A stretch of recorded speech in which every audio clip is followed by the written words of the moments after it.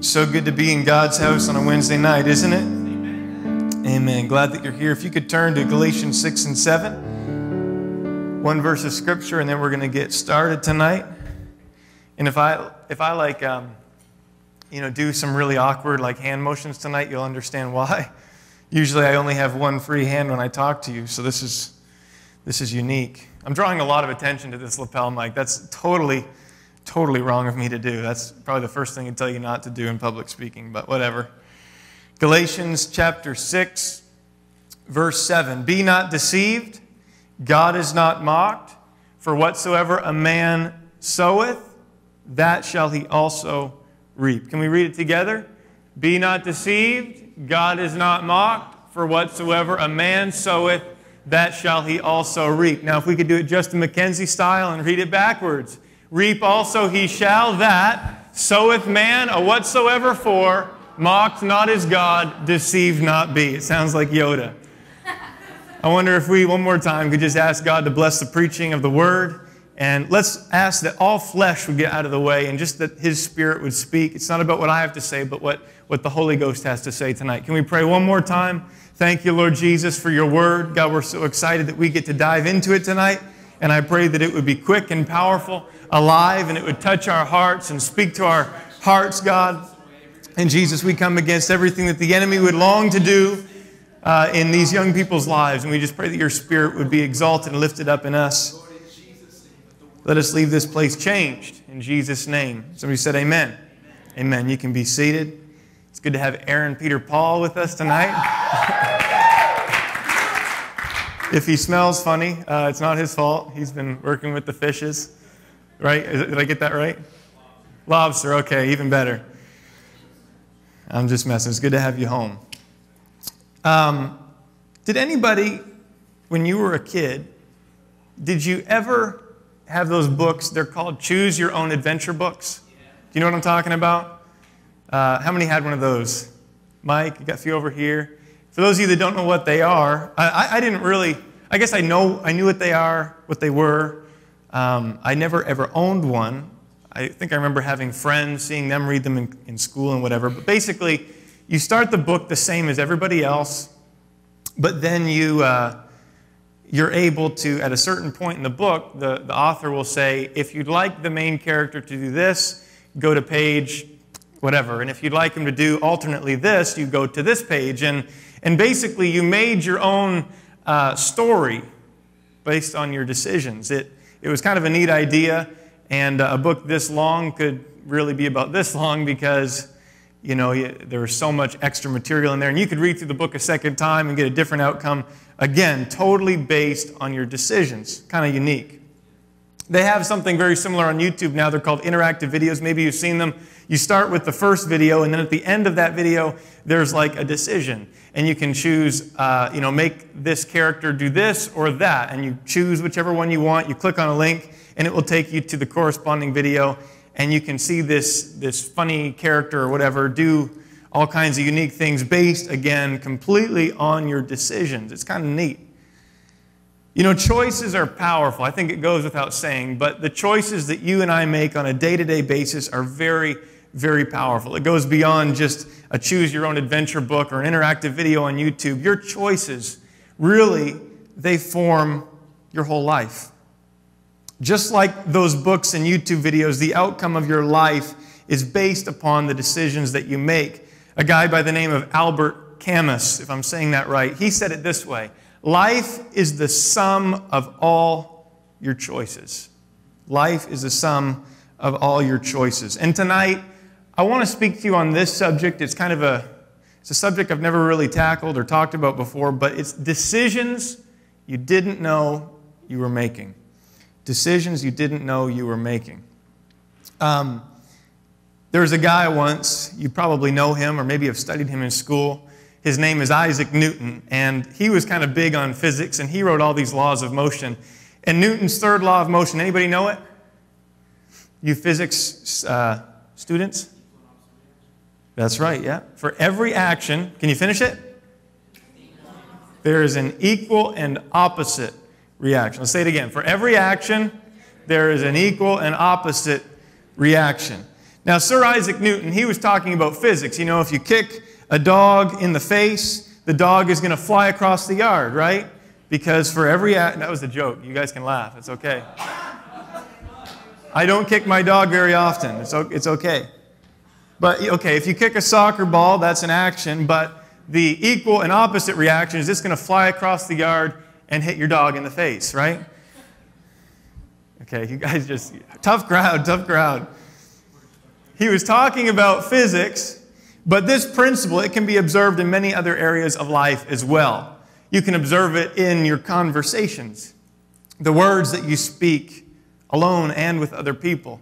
You can observe it in your actions. You can observe it in how you spend your time and so on. Really, this principle, it applies to every single decision that you make in life. The words you decide to speak, the actions you decide to do and act, the time management, the time, how you decide to spend it, it's all of your decisions are affected by this principle. I could say it this way, okay? For every decision, there is an equal and potentially opposite decision. I could also say it this way. Every time you make a decision, there are other decisions being made that you might not even know about. Decisions you had no idea you were making. I could say it even more simple than that. Every time that you say yes or no to something, you are simultaneously saying yes or no to something else. When you say yes to the extra piece of chocolate cake with extra fudge icing on the top every single day, when you say yes to that, you're also saying yes to high blood sugar and no to being skinny. You know, there's equal and potentially opposite reactions to every action, to every decision. When you say yes to watching 5 straight episodes on Netflix until 3 in the morning, you are saying no to being well rested and no to getting a good head start the next morning. You might even be saying no to the job that you're going in for an interview for. You know what I'm saying? For every decision, there is an equal and potentially opposite decision being made. When you say yes to owning a wild raccoon, you are also saying yes to rabies. That's how it works. Okay? When you say yes to excessive video games, you're also saying no to study time for the test that you have the next day. And by saying no to study time, you're saying yes to failing the test. And by saying yes to failing the test, you're saying no to passing the class. And you're saying yes to going to summer school. And you're saying no to the summer job that you could have had. And you're saying no to the paycheck that you could have been getting every 2 weeks. And therefore, you say no to your savings account for post-secondary education. And you're saying no to post-secondary education. And you're saying yes to being a gravedigger for the rest of your life, making $3.75 an hour, and you will never, ever own that convertible. You understand that just because you said yes to too many video games, you are saying no to that convertible. How many want a convertible? Yeah, you can only drive it for like 3 months of the year around here, so. Well, you can drive it all year round, but it's just not as fun in the winter. But you understand? Every decision you make, there is a correlating decision in the background that maybe you don't even realize that you're making. No decision that you make in life is ever made in a vacuum. Do you understand what I mean when I say that? Meaning it doesn't impact something else. You can't make a decision over here and it not impact other areas of your life. It's impossible. No decision is made in a vacuum. Every decision you make impacts something else in your life. Somebody say amen. You might think that what you're engaged in, that activity, that indulgence, that relationship, even that sin, you might think that it's an isolated thing that impacts nothing else in your life, but that is a farce. That's a lie. It does. Because every decision you make in the background, there are correlating decisions that are being made at the same time. Our world, they fail to realize this. And you see it all the time. You hear about it Monday morning at school when all the weekend party stories come rushing in and people are talking about them. Our world, they live for the moment. Their mantra is, if it feels good, then go ahead and do it. But they fail to see that every time they make a decision, they're making other decisions at the same time. When people say yes to casual sex, they're saying no to marital intimacy with the future spouse, and yes to heartache and turmoil and chaos inwardly. and potentially even yes to unwanted pregnancies. You see, it's decisions they didn't know they were making. When people say yes to drugs and alcohol, they're saying no to good judgment and yes to addiction and chemical dependency. Decisions they didn't know they were making. Every decision a person makes comes along with other decisions, ones that were unknown to you. Now, I could look at every single person in this room. I could look at myself. I could look at our pastors. I could look at this entire church, the individuals that make it up. I could look literally at every single human being on the face of planet Earth. And if I took a snapshot of what they are now, if you took a snapshot of my life and what it is right now, or if I took one of yours, I could trace it back, for the good or for the bad, to some decisions that you made. Thankfully, all of you, it's awesome. You guys are all in church tonight. You know why you're in church? It's because somewhere along the line, whether it was you that made the decision or a parent that made the decision or whatever, there were some decisions that were made, and they thought they were just making an isolated decision. Maybe you thought you were making just an isolated decision back here, but what you didn't realize is that that decision back here made the decision for you to be in church here tonight. I can look at somebody that maybe is very well-to-do. They have a great family, a good job, a nice home, and we look at them and we think, wow, they got it all together. They got a great life. But you got to understand that there were some decisions that were made way back when in their life. They made a decision to apply themselves in high school. They made the decision to go to post-secondary education institutions and get a degree perhaps. Or maybe they made the decision to just start low in a company and work really hard and build their way up and climb the ladder. And we look at where they are today and think, wow, that's great. But they made some decisions back here. And little did they know that by deciding to apply themselves here, they were making the decision to be successful up here. Decisions they didn't know they were making. Likewise, you can look at a homeless man on the street begging for money to buy drugs. And you can feel bad for him, and that's okay to feel bad and feel compassion. But really, you can trace it all back to some bad decisions. Decisions to hang around the wrong people. A decision to try that hit of that drug. A decision maybe to leave home just a little bit prematurely and go out on his own or her own. And you see, they never made the decision to be on the side of the road begging for money to buy drugs, but really they did. Because way back here, they made some decisions, and along with it, there were other decisions they had no idea they were making. It's not just in everyday life, people that you can observe, but it's in the scriptures too. You don't have to look very far to look at somebody that made some decisions they didn't know they were making. You start with the first human beings on planet Earth, Adam and Eve. They thought they were only deciding to take one small bite of a forbidden fruit. That's all they thought. That was the decision, right? To eat or not to eat. That is the decision. Now they made a decision, take a bite. Eve passed it to Adam. He take a bite. But really, along with that decision, they were deciding that every human being after them would be born with a sinful nature. A decision they had no idea they were making. But you see, no decision is made in a vacuum. Every decision made, it impacts other things. And there's under the surface decisions being made. Lot, you can remember him. He was the one that wanted to move to the plains, the valley, where it was well watered, near the twin cities of Sodom and Gomorrah. Now, he thought he was only deciding to move. Like, that was a decision. Stay with Abraham or go, I guess, some other place in the cities, but go with Abraham or go to the Twin Cities. That was the decision, to move or not to move. But in the background, really, you know what else he was deciding? Among other things, that his wife would be ensnared by worldliness and ultimately destroyed. One decision greatly impacted his family. You see, decisions can never be made in a vacuum. They always impact other decisions.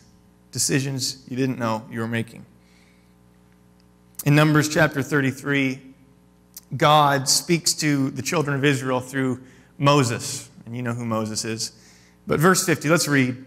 The Lord spake unto Moses in the plains of Moab by Jordan near Jericho, and he said this, Speak unto the children of Israel, and say unto them, When you're passed over Jordan into the land of Canaan. Now, you guys know what Canaan is. It's the promised land. God is saying, when you get into the promised land, verse 52, Then ye shall drive out all the inhabitants of the land from before you, and destroy all their pictures, and destroy all their molten images, and quite pluck pluck down all their high places. Basically, get rid of all their pagan gods. That's what God is saying. Verse 53, and ye shall dispossess the inhabitants of the land and dwell therein, for I have given you the land to possess it. You shall divide the land by lot for an inheritance among your families. And to the more you shall give the more inheritance. To the fewer you shall give the less inheritance. Every man's inheritance shall be in the place where his lot falleth. According to the tribes of your fathers ye shall inherit. In verse 55, here's a warning. But if you will not drive out the inhabitants of the land from before you, then it shall come to pass that those which ye let remain of them shall be pricks in your eyes and thorns in your sides, and shall vex you in the land wherein ye dwell. Moreover, it shall come to pass that I shall do unto you, Israel, as I thought to do to them, your enemies. So basically, God gives a command, right? Drive out the inhabitants, destroy their pagan gods. Pretty plain, pretty simple. You understand? And it seems easy enough, but nonetheless, we read in Judges chapter 1, after Moses has gone off the scene, Joshua is in charge now, and Judges 1:17 says this, Judah went with Simeon his brother, and they slew the Canaanites, so far so good, that inhabited Zaphath, and utterly destroyed it, and the name of the city was called Hormah. Also Judah took Gaza with the coast thereof, and Askelon with the coast thereof, and Ekron with the coast thereof. And the Lord was with Judah, and he drave out the inhabitants, drove them out of the mountain. Look at this. But he could not drive out the inhabitants of the valley because they had chariots of iron. So basically, they were doing good. They were driving them out, but then they came up against an opponent that was quite strong. Iron chariots, they just couldn't attack those because they were too weak. But if you fast forward just a little while, verse 28 says this, and it came to pass when Israel was strong. See, now they have the manpower. Now they have the ability to take out these iron chariots. They can do this. But when Israel was strong with all the ability they needed, they put the Canaanites to tribute. You know what that means? They hired them. They used them as workers, and they paid them a wage to till their fields and to man their farms. They hired them, and they did not utterly drive them out. They disobeyed God's command. They made a decision. They made a decision. Should we obey God and drive out our enemies? Or you know what? Should we just kind of take a breather and let these enemies of ours work our fields for us? That was the decision, and they made it. You read on, Judges chapter 2. And an angel of the Lord came up from Gilgal to Bochim and said, I made you to go up out of Egypt and have brought you unto the land which I swear unto your fathers. That you're here. The promised land, you're here. You got it. You got what I promised to give you. And I said, I will never break my covenant with you. And you shall make no league, no agreement. You shall not join yourself with the inhabitants of this land. You shall throw down their altars. But you've not obeyed my voice. Why have you done this? Why did you decide to do it this way? Wherefore I also said, I will not drive them up before you, but they shall be as thorns in your sides, and their gods shall be a snare unto you. And it came to pass when the angel of the Lord spake these words unto all the children of Israel, that the people lifted up their voice and they wept. So they still have some sense in their heads. They still respect God and this angel enough to feel conviction and to feel sorry, and they lifted up their voice. They worshiped in that day. In verse 7, you skip down a few verses. The people served the Lord all the days of Joshua. See, they still never drove them out. They're still living there. The people served the Lord all the days of Joshua and all the days of the elders that outlived Joshua, who had seen all the great works of the Lord that he did for Israel. But there came a day when Joshua died. Verse 8 tells us about it. The servant of the Lord, Joshua, he died being 110 years old. Verse 9 says they buried him in verse 10. And also all that generation were gathered unto their fathers. But then there arose another generation after them, which knew not the Lord, nor yet the works which he had done for Israel. And the children of Israel, this next generation, they did evil in the sight of the Lord, and they served Balaam.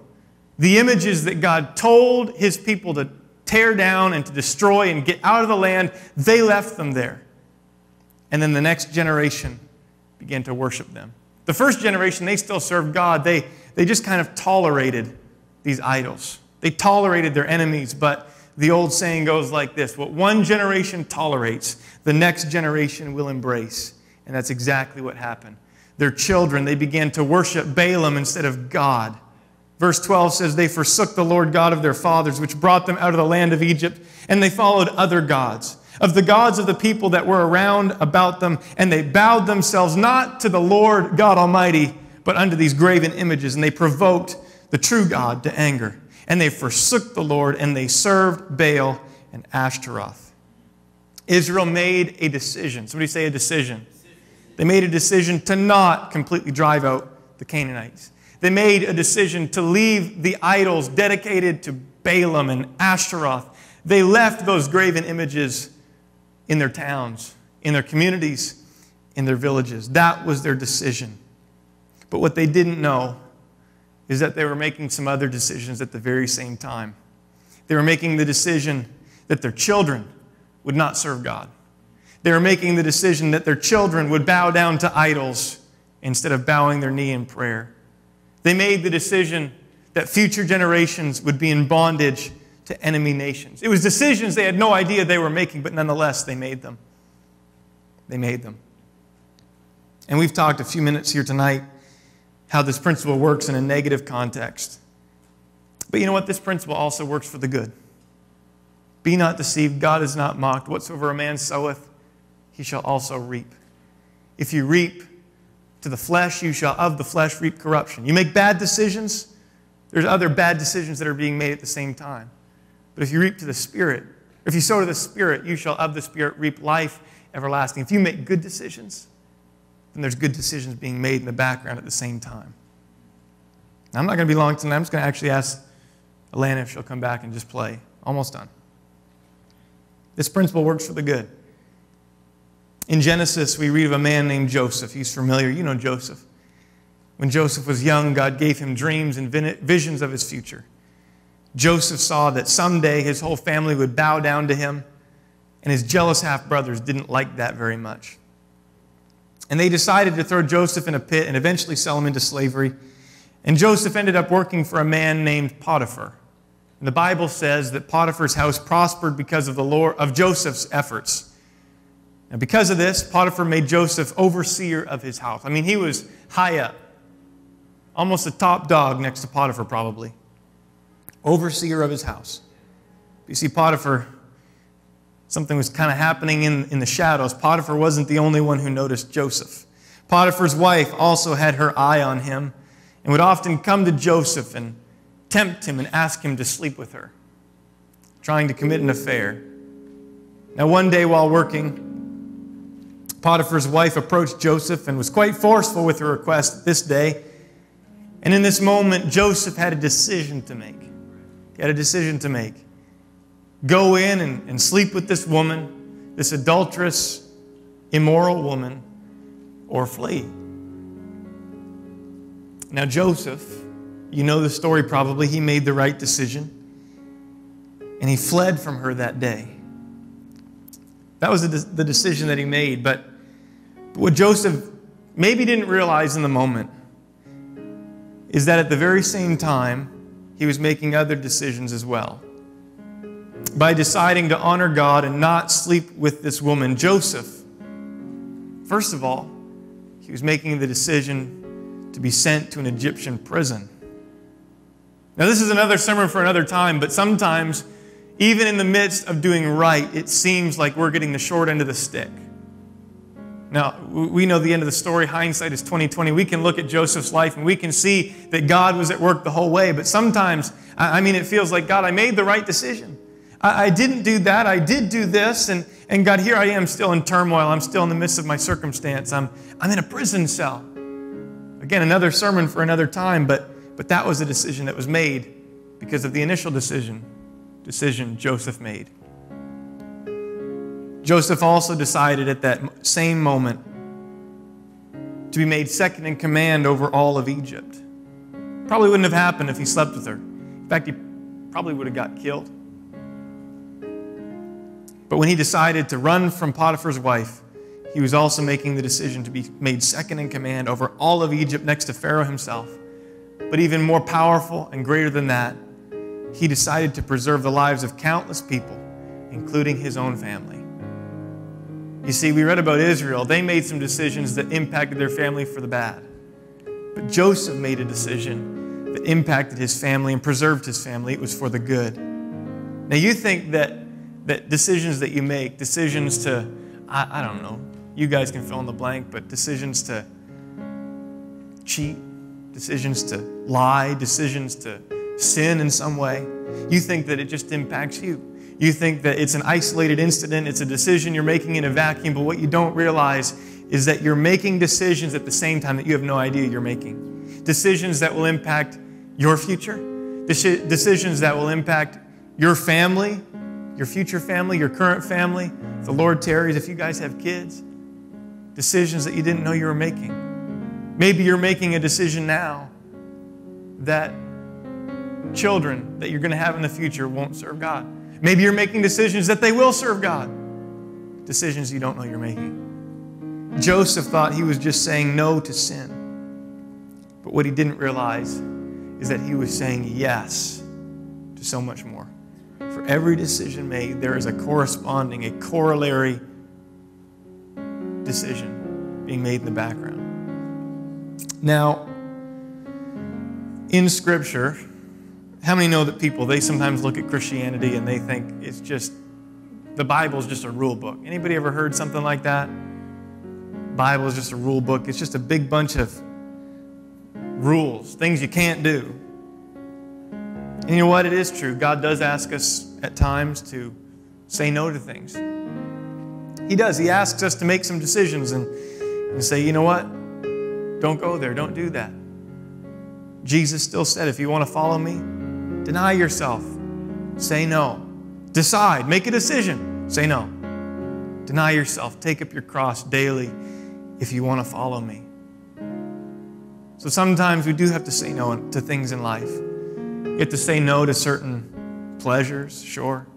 You have to say no to certain activities, say no to certain relationships, say no to this, say no to that. But what you don't realize is that by saying no to something, at the same time you're saying yes to something so much greater. When we say no to the things of the world, we're saying yes to all that God has for us.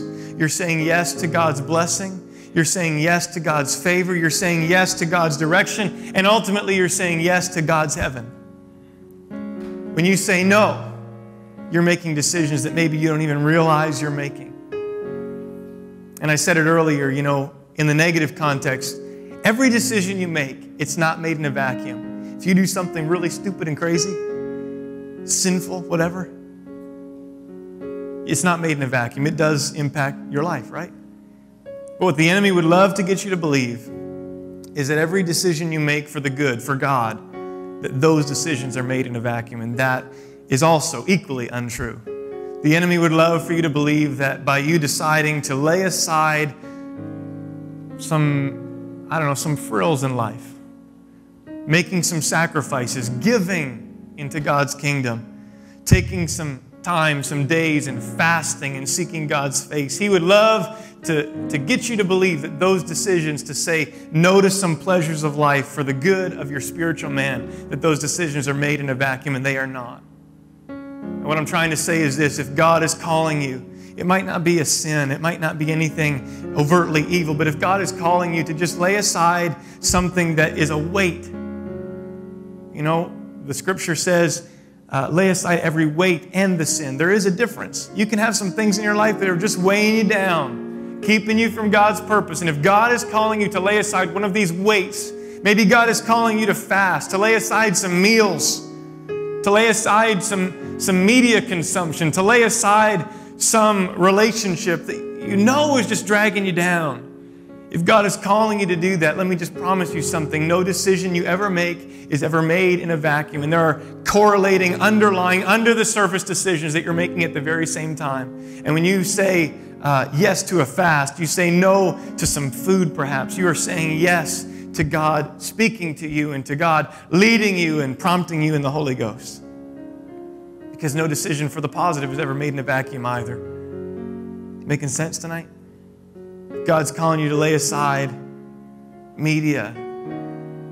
Don't watch that anymore. Even if it's just, I don't know, like Barney and Friends or something like this, but you're watching it like all the time. Did I just lose you? If you're watching SpongeBob SquarePants, but if you're watching 30 episodes a day, and God's saying, look, you need to just I like SpongeBob too, but you know what? You just need to lay that aside. The enemy would love for you to believe, you know what? That's not going to do anything good. It's an isolated decision that really won't impact your life. You might as well just keep on doing it, keep on watching it, keep on eating it, keep on.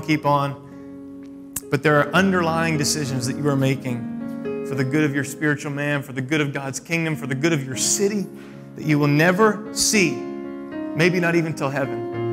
But perhaps a fast that you go on this very week is the fast that unlocks the door to some soul that God wants you to win. And maybe heaven is the only time that will tell. Maybe you won't know until we get there. But you know what? It was a decision you didn't know you were making. A decision that they would be in heaven that you made when you said, God, I'm just going to give up my supper today. I'm going to pray and seek your face. Decisions you didn't know you were making. Could you stand together with me?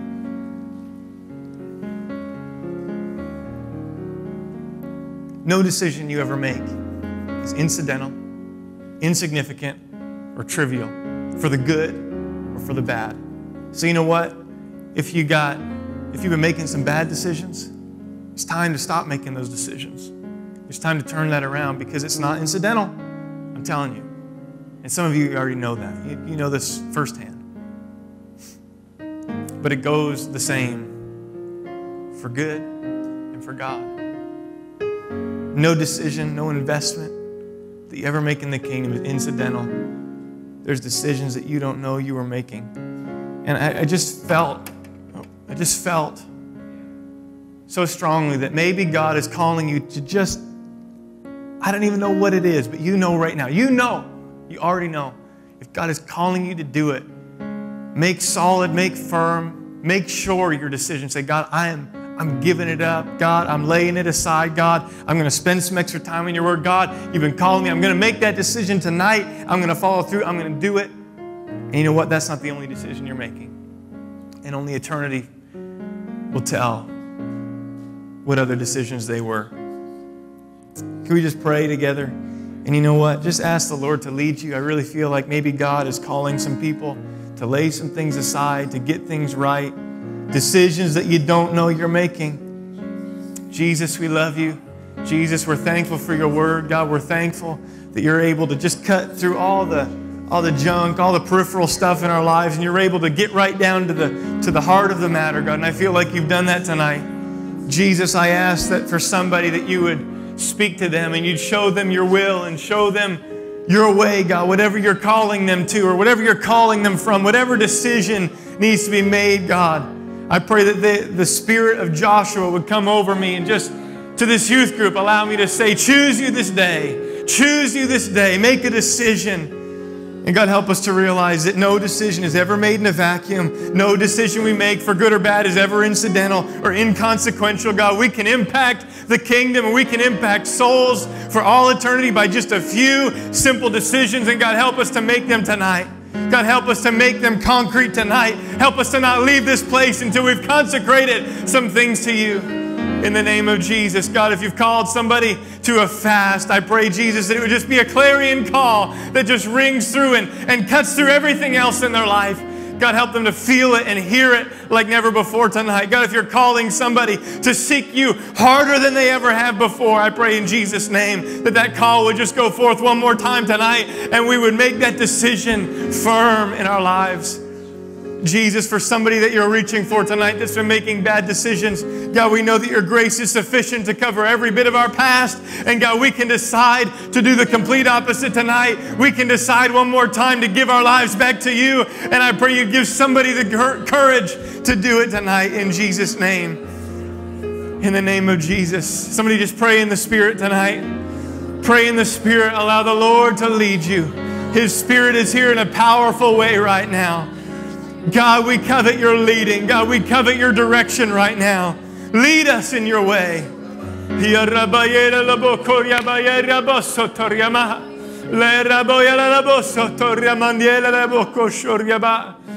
name of Jesus. In the name of Jesus. In the name of Jesus. We're finished well ahead of time. It's only 7:48. We got about 12 minutes. I wonder if we could end it all around the front all together. You guys in? I wonder if we could all just make our way to the front. We're going to pray together. And I'm telling you, great revival, a decision to have great revival, is not made by saying, I want to have a great revival, or I'm deciding to have great revival. You know how you make that decision? You make that decision by making a decision to seek God's face. You make that decision by reaching out into a hurting and a lost world and witnessing and sharing the love and the light of Jesus. You make that decision, and you'll make another decision to have a great ingathering of souls and a great revival in this day. You understand? It's a decision that, you can go in with your eyes somewhat open. You can know that you're making decisions toward that. Underlying decision, I'm telling you, bigger decisions are being made at the same time. It's just coming really close, guys. We're going to pray together. We're just going to seek God for a few moments here.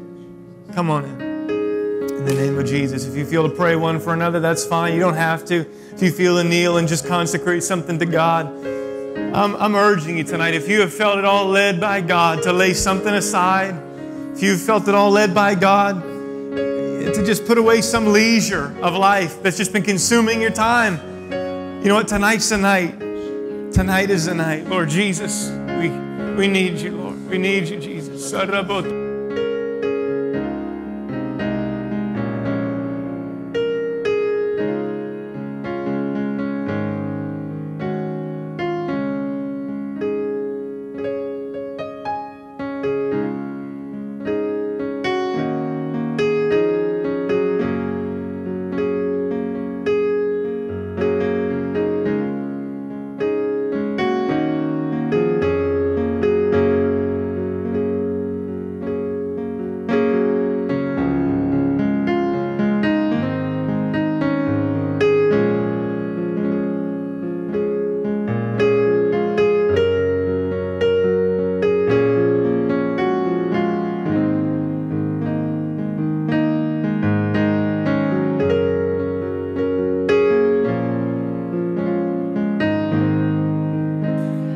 Pray in the Spirit tonight. Let the Spirit pray through you. If you don't know what else to say, the Bible says that the Spirit can pray through us with groanings that cannot even be uttered. You don't even know what you're saying, but allow God to pray through you tonight. If you've been given the gift of the Holy Ghost, exercise that tonight and pray in tongues. Pray in the Spirit.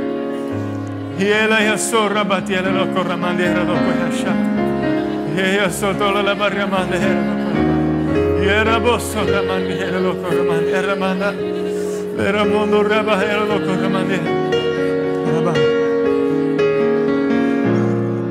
don't know, deciding to go on that fast. Maybe you're deciding that the friend you sit beside at school is going to be in church this fall.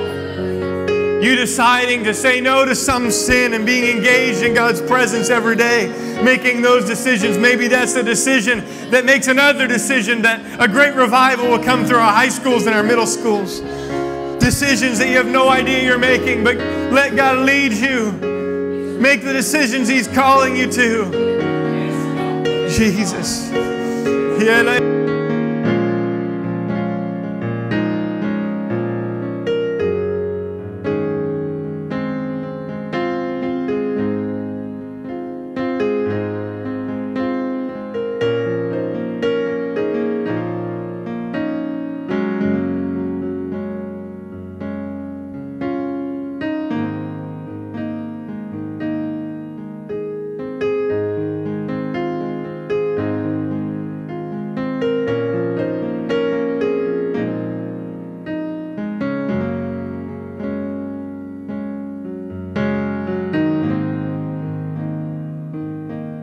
Jesus' name, Jesus' name, Jesus' name, in Jesus' name, Jesus' name. At the risk of belaboring the point, let me just say one more time, no decision you ever make is made in a vacuum. None. Let's go make some good decisions for the kingdom of God, and let's let heaven tell the tale. Who knows who might be won? Who knows who might be impacted? Who knows? Who knows? Who knows? Decisions you didn't know you were making. In Jesus' name. In Jesus' name. Ashton, if you could bring the offering plates. If you have something to give in the offering, I would encourage you before you leave, you can just put it here in the plate. And if you're visiting, we're not after your money. We're glad you're here. But this is just another form of worship, so feel free to give. Who knows? Deciding to put a toonie in the plate. Who knows what decision you might be making? Thank you guys for being here. Next Wednesday night, Kendra Schock is with us. Be here. Invite a friend. She'll be speaking. It's going to be a great, great service. If you still haven't paid for Boston, get that money into me. I need it. God bless you. We'll see you this weekend.